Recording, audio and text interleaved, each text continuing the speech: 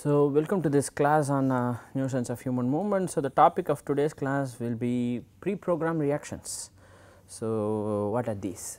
We will have to see what these are and discuss that. So, this is part 1 and there will be one more part, I suppose. So, in today's class we will be talking about pre-programmed reactions.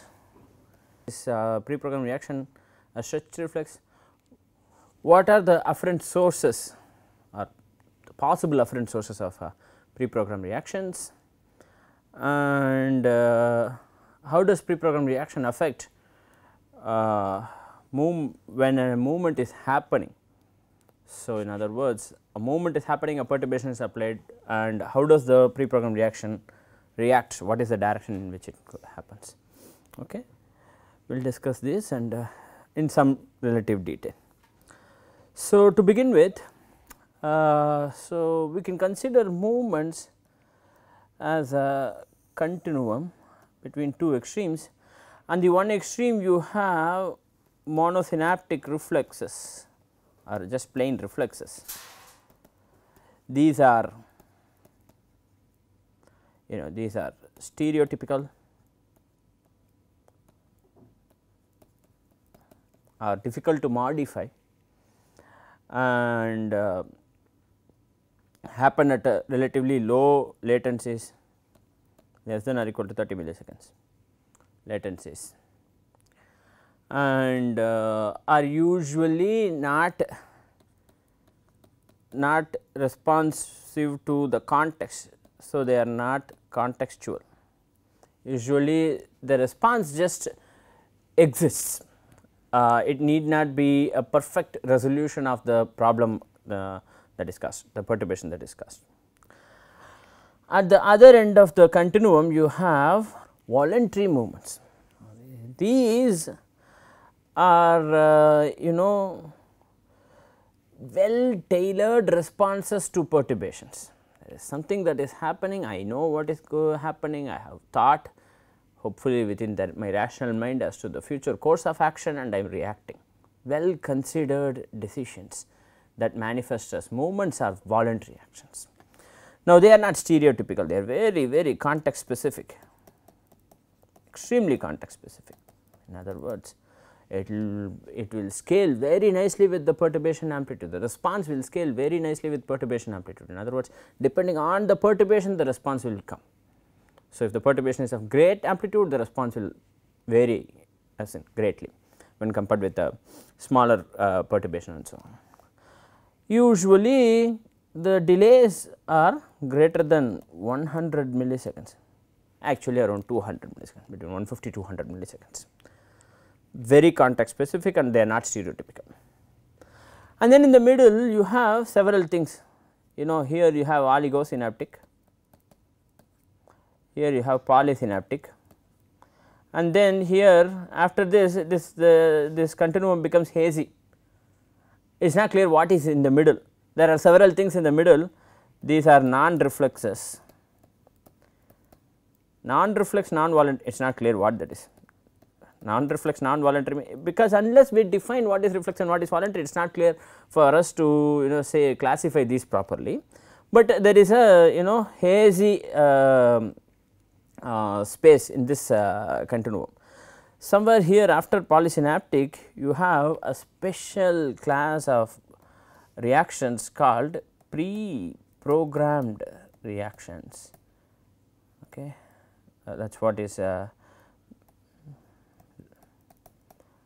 So, what is characteristic of these is that they have latencies between that of reflexes and voluntary movements.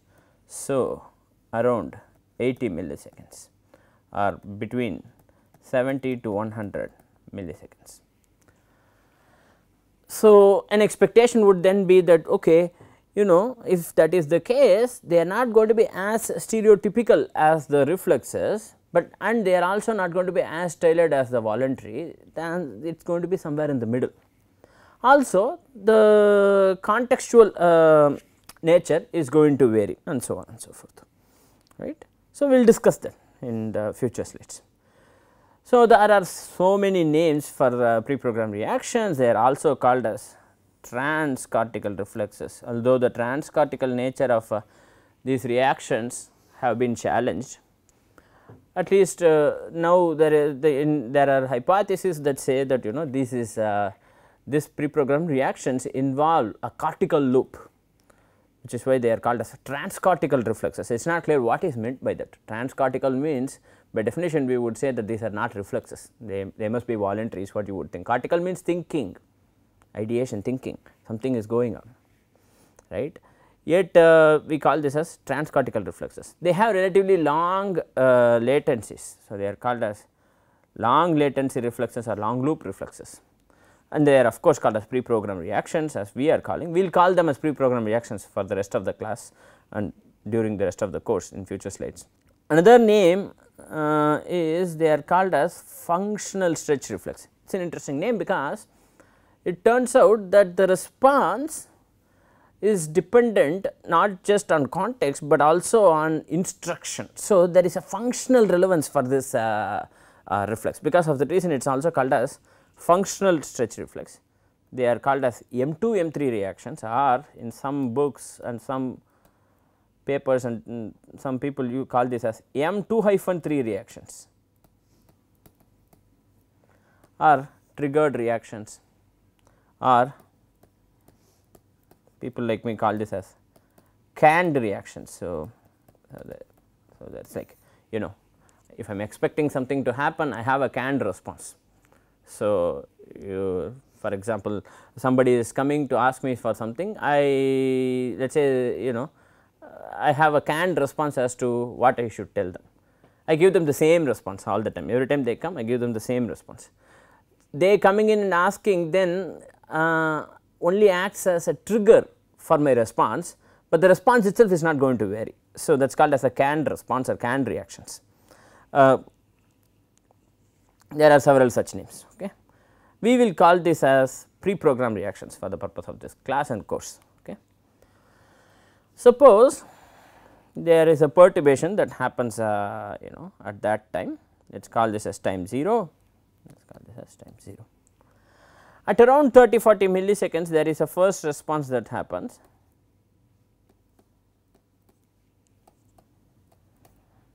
at around 30-40 milliseconds there is a first response that happens, and that what is that? That is M1, that is the analog of the H reflex, or more precisely the phasic stretch reflex or the T reflex, is it not?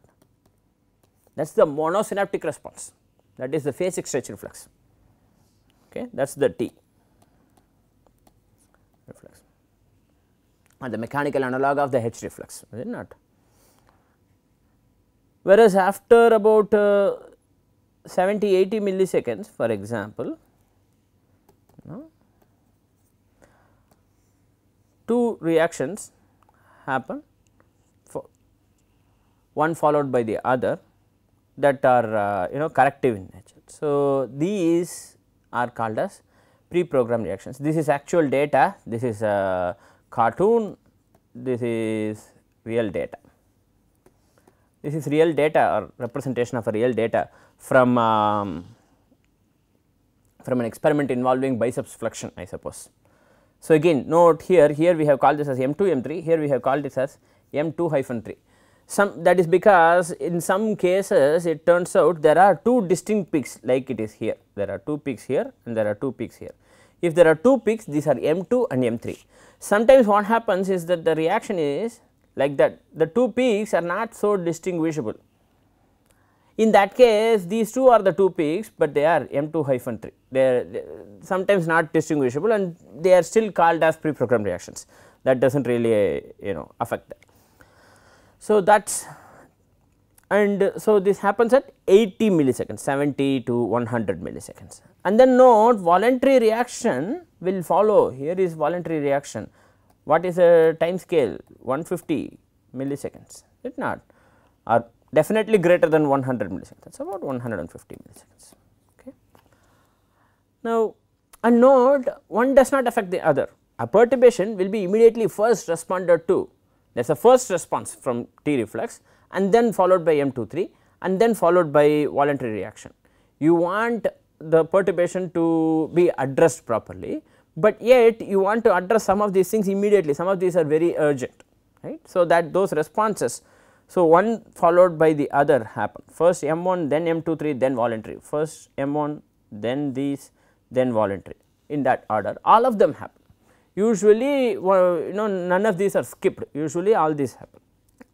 In some cases voluntary reaction may not be required, because the reflex itself may be able to overcome the perturbation, depending on the amplitude of the perturbation, that might be sufficient. But in any case there will be some, if there is a requirement, then voluntary reaction will happen. In rarely voluntary reactions may not be required. Okay. So, this is pre-programmed reaction that happens at around 80 milliseconds. What are the features of this? So, what are the features of this? So, let us remember, is this a stretch reflex? That is the question that one would ask, because we defined early on stretch reflex. What is stretch reflex? If the length of the muscle changes, then change in the level of the length is responded to by a tonic stretch reflex, is it not? That is what we said. The first response we called as the phasic stretch reflex, and that is the transient and the tonic stretch reflex is a steady state. We said this in the previous class. Now, is it that the pre-programmed reaction is some form of a different name of a tonic stretch reflex, is the question. The answer is actually no. In the previous slides, if you see in the previous class, when we discussed tonic stretch reflex, the length is changing like that, for example, then the the tonic stretch reflex amplitude varies by that much, for example, right. Then the length changes by a higher amount, then the reflex amplitude also increases, right. However, pre-programmed reaction, that does not happen. In pre-programmed reactions, what happens is the stimulus or perturbation amplitude has very little or no correlation with the response, or in other words, it is the presence or the absence of the stimulus that is detected. Is there a stimulus? Yes, then there is a response, and that response is going to be canned. So, the perturbation actually acts as a switch, as like an on off switch, a trigger, that is why it is called as a trigger reaction. So, if the perturbation is there, then there is going to be a response, the presence or absence of the perturbation alone, right. So, not just that, the response happens in the case of a stretched muscle, in the case of a shortened muscle, in the case of a muscle whose length does not change, all kinds of things happen. So, because of this reason, this is not a stretch reflex. Pre-programmed reactions are not stretch reflexes, and especially because the amplitude of the response is independent or very poorly correlated with the amplitude of the perturbation. Okay.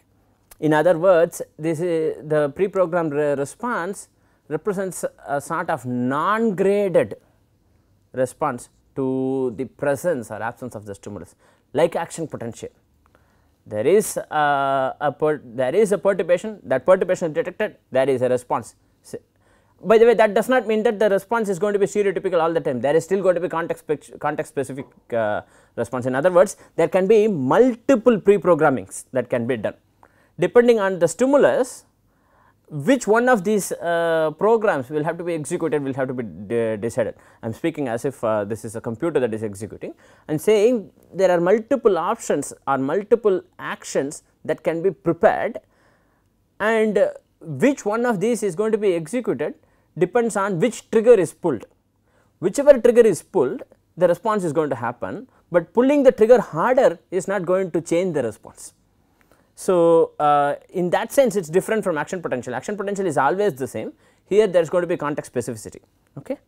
So, in other words, the perturbation only acts as a trigger, very critical, very important distinguishing feature of pre-programmed reactions. Okay. Now, a question is, I have said that these responses are prepared in advance. Who prepares this? That is the question. Who does that work? So,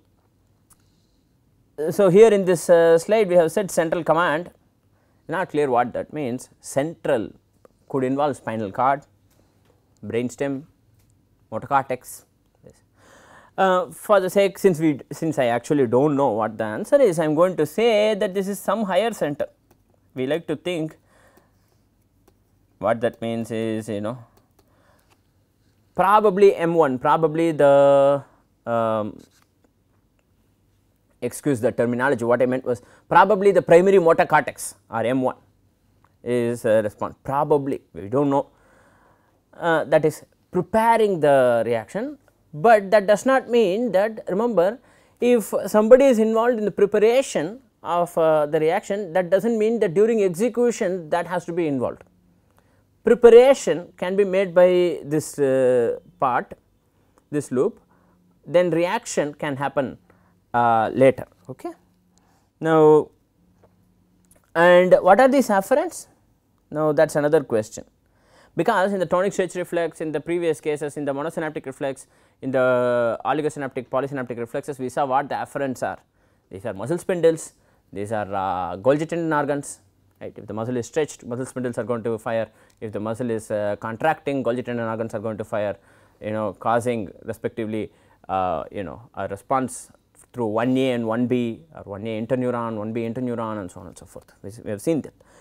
What are the afferents in this case? I have just said afferents. Afferents can be n number of things, because they can be muscle spindles, they can be 2 muscle spindles 2, as in 1A afferents, 2 afferents, 1B, which is Golgi tendon organs, they can be cutaneous receptors, they can be thermoreceptors, they can be by the way, when I say afferents, sensory information, right, it can be an auditory afferent, I can hear it can be an afferent that is visual, there can be a flash of light, it can be anything. So, the afferent source of the pre-programmed reaction can be auditory, visual, or any other modality. Note, it can also be vestibular. What does that mean?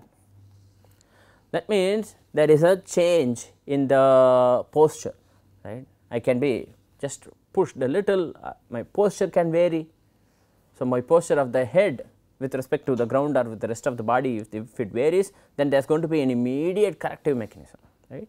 So, it can be vestibular, it can be any other modality. It can also involve the 1A afferents to cutaneous receptors, etc.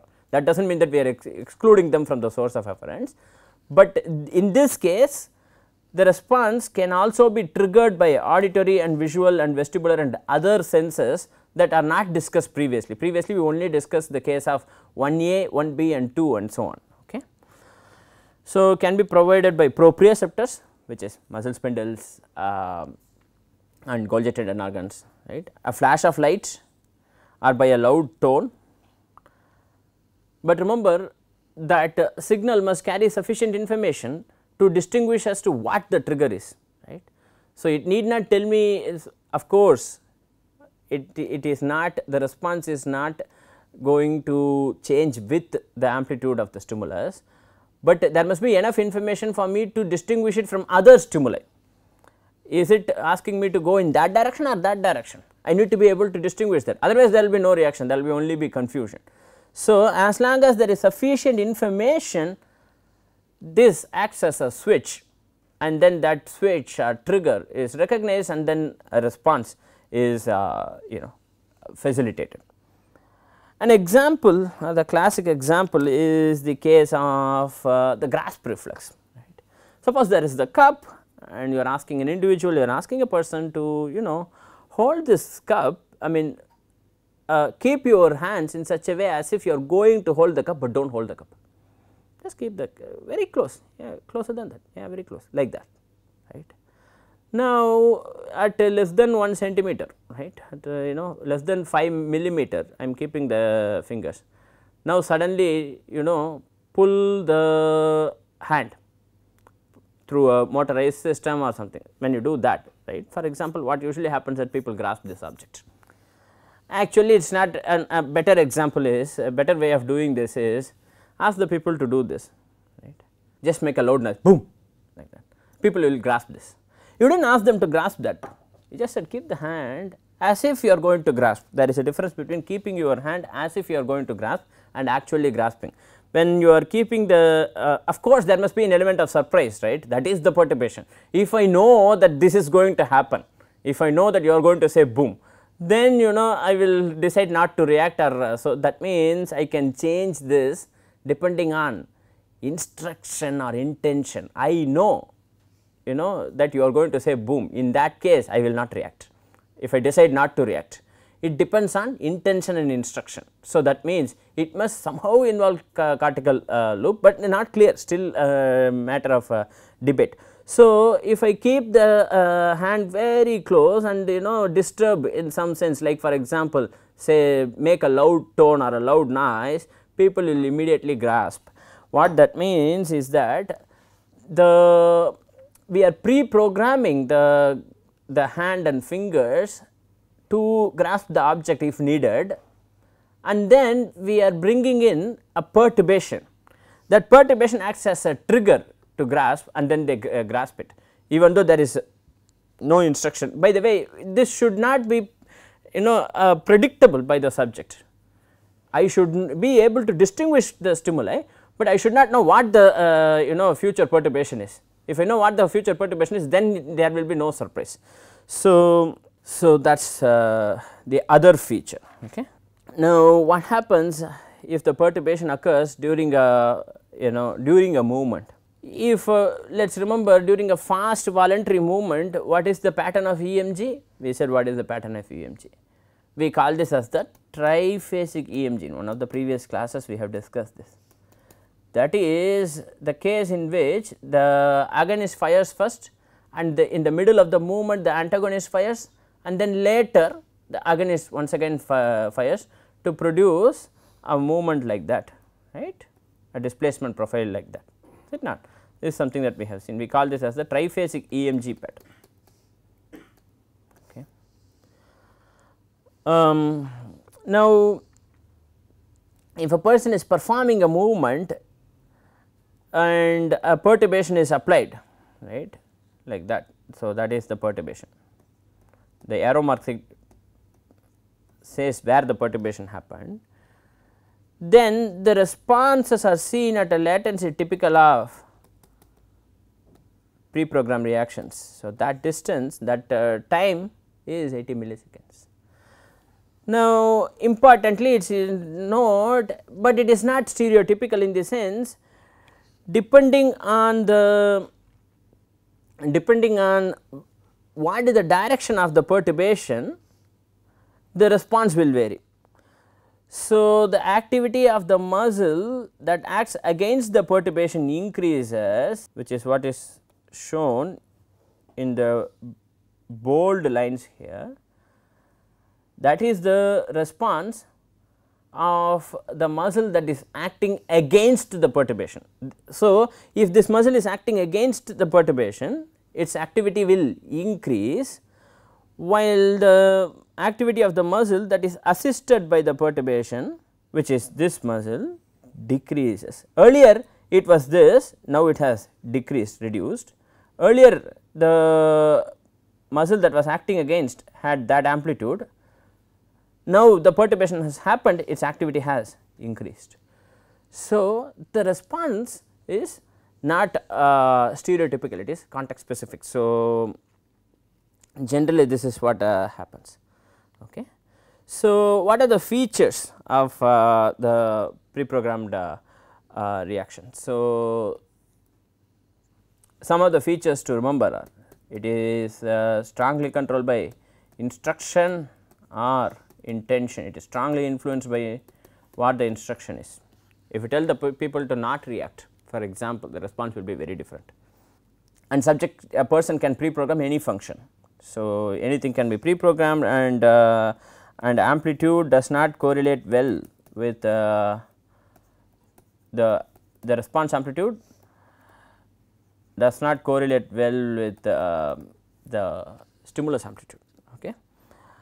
Now, what else? We will see what else is there in the next class. So, we have seen what are pre-programmed reactions in this class, and we have said that it is not a stretch reflex. We have said that the afferent source of pre-programmed reaction can be anything, can be the vision, can be auditory, can be vestibular, can be any other afferent source.